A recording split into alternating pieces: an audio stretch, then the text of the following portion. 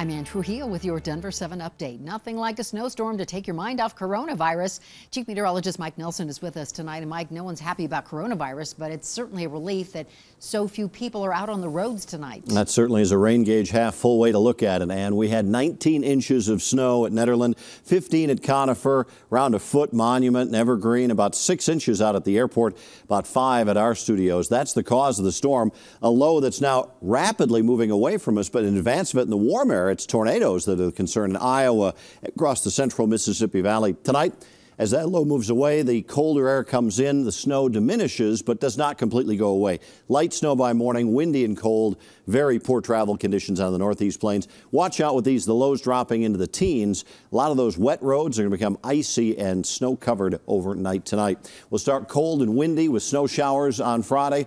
Midday, the snow showers continue, and by late in the day, still some lingering snow showers, and just a chilly day with the temperatures 20s and 30s in the mountains, 30s in the Denver metro, some 40s southeast and out west, but basically a cold day.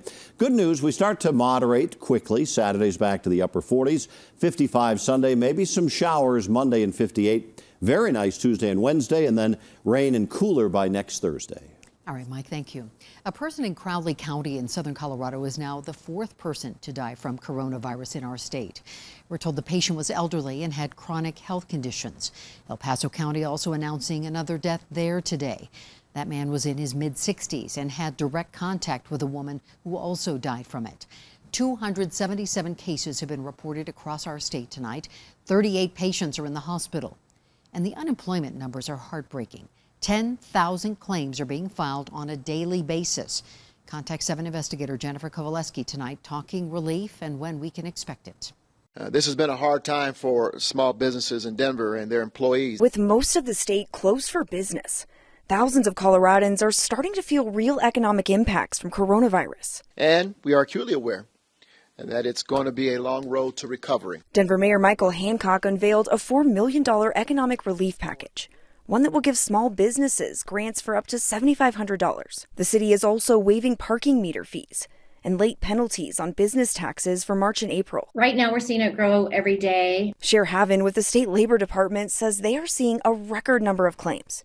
On Wednesday alone, 10,000 people flooded the state's unemployment system, and the situation is changing by the hour. Our challenge right now is kind of clearing up some confusion and demystifying the system because, quite frankly, it's confusing. At the front lines of this list is anyone who gets close to people. We're talking dentists, hairstylists, and servers. Those are the people now trying to file for unemployment. But how quick that relief will come remains unseen. In a normal economy, it takes 4 to 6 weeks. We know that will not work in the state of the economy now, so we are doing everything we can to expedite that. Meanwhile, coronavirus has hit the state capital. Very hard to breathe. But I was breathing. You know, that's kind of the confusing part of it. Lawmaker Daphne Michelson-Janae says she tested positive for the virus. I'm quarantined in my room. So my kids are downstairs. I FaceTimed into dinner last night. She is now urging everyone to take this seriously and practice social distancing. The only way we're going to stop this is if people stay home. And it's hard to stay home. Like, I get that. But this is a community public health crisis. That was Jennifer Kowaleski. Thank you for watching this Denver 7 update. Make sure to download the Denver 7 app for your smartphone to get breaking news and alerts around the clock. I'm Ann Trujillo.